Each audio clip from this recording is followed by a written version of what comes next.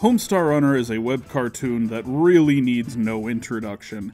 A defining text of the early internet. If you haven't watched it yourself, you're probably a fan of someone who was deeply inspired by it. Like, maybe even the guy making this video. As a show, Homestar Runner hangs around. We've honestly gotten more content lately than we were for a while there, but it's clear we're past the age where they were consistently putting stuff out. And fair enough, times change, you don't want to be working on the same thing forever, and Matt and Mike Chapman have done a pretty good job branching out into other ventures. Notably, Matt Chapman worked on this little indie cartoon with a bit of a cult following. Maybe you've heard of it, it's called Gravity Falls. Strong bad, get off my property! I hate you, Grugglestan. Shut up your face! I will shoot you with my gun! And I guess that was enough to get the brothers Chaps in the room with Disney to make a series of shorts for Disney XD. Or, well, the Disney XD YouTube channel. I don't know, I think they aired on the network at some point, I'm unclear, but they were definitely originally released on YouTube between 2015 and 2017. Say hello to... Two more eggs, two more eggs. Two More Eggs shares a lot of DNA with Homestar Runner. You can really tell it's the same guys. There's two big differences aside from the lack of Homestar characters, which, let's be real, Homestar Runner was never exactly beholden to. For one thing, it's less mean-spirited. I mean, it's a Disney product, but even then they get away with some pretty dark stuff. The other is that they're limited on time, with most episodes being between 1 and 2 minutes. And while this mostly works, every now and then there's one I wish had a bit more time to develop. But this is really funny and captures a lot of what made Homestar Runner work, and I never hear fans talk about it. It's got the absurdest pop culture parodies and goofy nonsense dialogue fans love, and I sincerely encourage you to check it out if you haven't. But for now, let's discuss what you can expect to see from Two More Eggs. Double and double and doobly-doo! If there's anything resembling a face to Two More Eggs, it's Dooble, this wacky-looking dude who rolls around and says Homestar-style nonsense. I mean, come on, look at this. Thank my grandmoosh. Yeah, he was raised by a cup of coffee. I'll admit, despite him being the most recurring character, he's far from my favorite. That's not to say he doesn't ever get a laugh, though. Michael Abraham Johansson? How do you know my name? Hit the lights! There's some good Dooble segments, like the one where he invades a country song or meets his rival, Rinfrau, or where he has to transport a dead body. Actually, all the songs in this show are pretty good. Swervy, swerve, swerve, swervy, swerve twice! Now stop! And let this golfer in. No, thank you. I'm going to stay here. There's no way in the world I'm getting in that cab. But overall, I'd consider this one of their weaker segments. A lot of the humor just comes from saying complete random nonsense. Another thing that's similar to Homestar Runner is how they'll just do segments that are entirely a reference to some throwaway thing in a previous cartoon. I like some, like this beef stroganoffs commercial, while others feel kinda pointless. Like at one point, Dooble wanders into this Care Bears style baby show, and I think it could be funny if there weren't a character sarcastically commenting on the whole thing. This is the only Dooble sketch that has that. Why? I'm going to name 9 cars. He's going to name 9 cars! Anyways, then these guys get their own full cartoon that's just the worst joke from the first one repeated. Most notably though, there's a skit where Dooble has his own game which spun off into a full recurring series. Did you know we were called Egg Pose? What type of name is that? Ah boy, you want tired humor on video game enemies? Okay, I'm starting this really negative for a show I recommended. To be fair, it's not all overdone jokes. I kinda like the instruction manual one, but this feels like the type of thing Dorkly would have been making circa 2009. The brothers Chaps are better than this. Let's move on to a segment I do like. Oh boy, it's Tronkles. Tronkles is a parody of old British kids shows. I know Matt and Mike are big fans of the show Bod, so I assume that's their main inspiration for this. It's just kind of fun listening to all the absurd made-up British slang they include. And a medium receptacle, and a Scotch and Berrimers, and a factory of universal appeal, and a tremendous burden, and a pokey pibble pumpkin sprouting from a bag. Some of the stories in this one can get pretty funny too. This is the type of wild parody I expect from these guys, occasionally commenting on goofy stuff in the genre while also throwing out their own absurdities. Where do trousers come from? No, Geordie, the Bellingham's Houndman doesn't bring them in the night. All trousers come from the depot, where the Bellingham's Houndman works part-time. I wonder if any of the drawings in the fan drawings episode were real. Probably not, but it'd be funny if they were. Yeah, I'm pretty sure I liked every single Tronkle segment. It's a funny one. And hey, speaking of liking every segment, We can do it 'cause we're all CG. CGI Pals is so funny, man. Most of them just involve the group talking about the superiority of CG. But since we're CG, does that mean we're better? Why, yes. We're generated using the most advanced computer technology. And others focus on this ridiculous cast. Rotisserie, Trico, North Texas, I'm sure there's no other name for that, and my favorite, Lenore Street Bridge, a dog who does the Scooby-Doo stick an R at the beginning of every word thing, who gets subtitled, but the subtitles still have the R's. Can't you say anything correctly? Rust.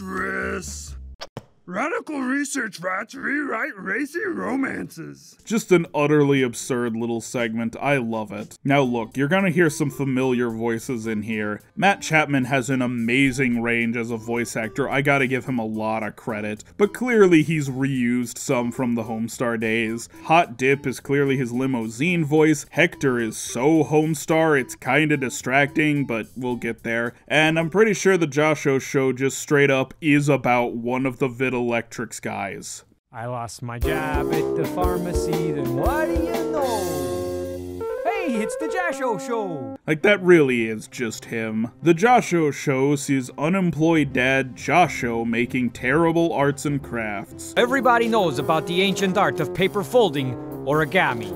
Croak! I'm an ancient crow! But forget about that, because Josho's gonna show you the very, very recent art of crackergami. It's so sad, it's funny. Something the Brothers Chaps are very good at. And that's all I have to say about that one. There's two other big recurring segments, but I want to hold off on those and talk about the less recurring bits. They have some one-off cartoons, but they've definitely got more 2 or 3 offs. Like this science show, Hot Diggity, where a guy who knows nothing about science tries to explain science. Photosynthesis. Ha! This week's tip is quite a tongue twaggler. And just like our tongue is how humans make food, photosynthesis, etc. is how plants make food.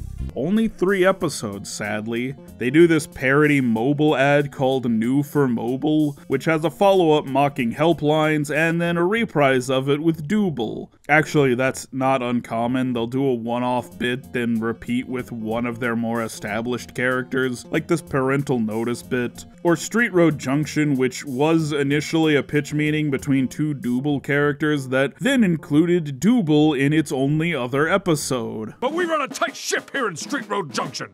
I'm your eyeball. Ah! Get out of there! The show's namesake get a segment with Poach and Scramble, 2 eggs who like to dance. Grown-ups made up by kids. That's right.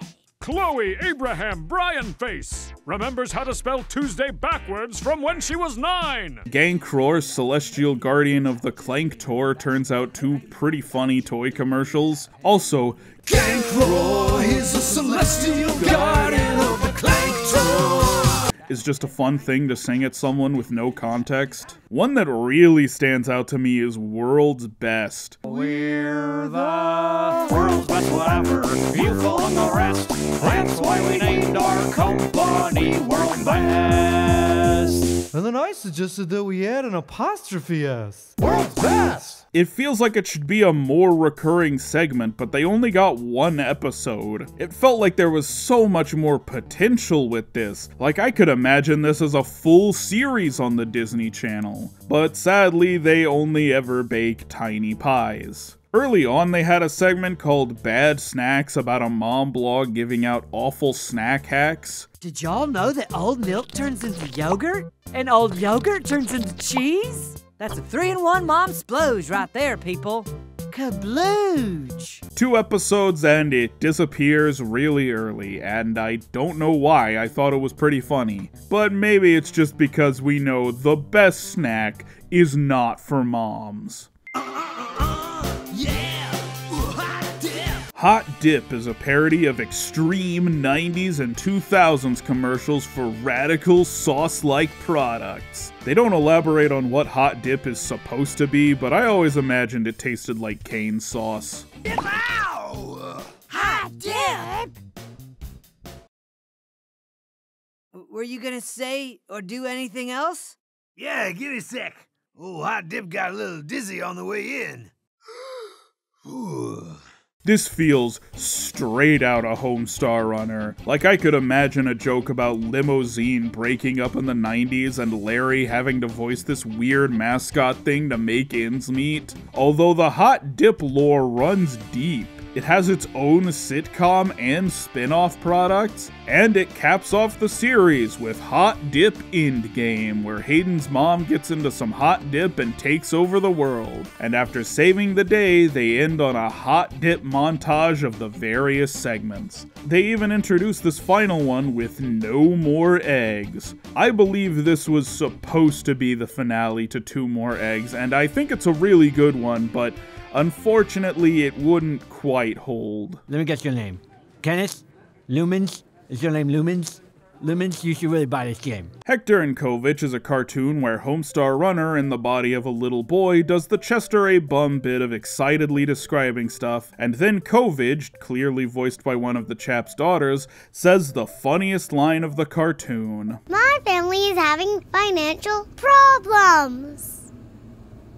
Oh man. I wish my family could afford financial problems. I wonder if it's any of the little girls Homestar went up against, because I cannot express enough how much this character is just Homestar. I guess he's a little more hyper and excitable, and he has a bit of a lisp, but it's Homestar's voice, and it's all stuff I could imagine Homestar saying. Top of the key, swoosh. I'm not big on this one, but it does get laughs. So why save this one for last? Because after Hot Dip Endgame kinda ended the series, Hector and Kovich came back for a 5-part finale where Hector sleeps over at Kovich's house. It's typical affair for Hector, although Kovich is a lot more talkative, and the two honestly kinda have a nice bonding experience. And the ending, hilariously depressing. Now, arguably, there is one thing after this that's kinda 2 More Eggs. It's labeled 2 More Eggs in the title, it's in the 2 More Eggs playlist, but it doesn't feature the classic 2 More Eggs intro, and I think kinda stands as its own thing. Panda Bractus, a cartoon about little girls starting a pop band. It's cute, but it doesn't really feel like 2 More Eggs or Homestar Runner even. Although this girl is clearly the daughter of Champeen and the homeschool winner. And if you get that reference, congratulations on being as Homestar poisoned as I am. These 3 are played by real little girls, one of them clearly Kovich's voice actress, and even their best friend / manager, Luce Gelton, is voiced by Mike. I guess they were giving Matt's voice a break with this one, he plays like 1 character. This ran 5 episodes, and I guess I'm glad they've included it with 2 More Eggs, just so I can see another thing from the Brothers Chaps. I'm glad this is here, even if I think it kinda deserves to be seen as its own thing. But really, I barely hear anyone talk about any of this, but it's nearly 90 shorts of Homestar Runner humor. Even if one doesn't quite land, they're mostly under 2 minutes, so you're on to another one pretty quick. I do think Homestar has a more spotless track record, but I mean, this was never going to be as important to me as Homestar Runner. It's just a fun little thing that I think fans should know about. They're all in a big playlist, so if you're a Homestar Runner fan, I say start it up and just enjoy. And if you're not a Homestar Runner fan, I say watch Homestar Runner. I did like a podcast on it a few years ago with my friend Michael. There's probably some good suggestions in that one. Okay, so until next time, on a scale of 1 to awesome, I'm super great.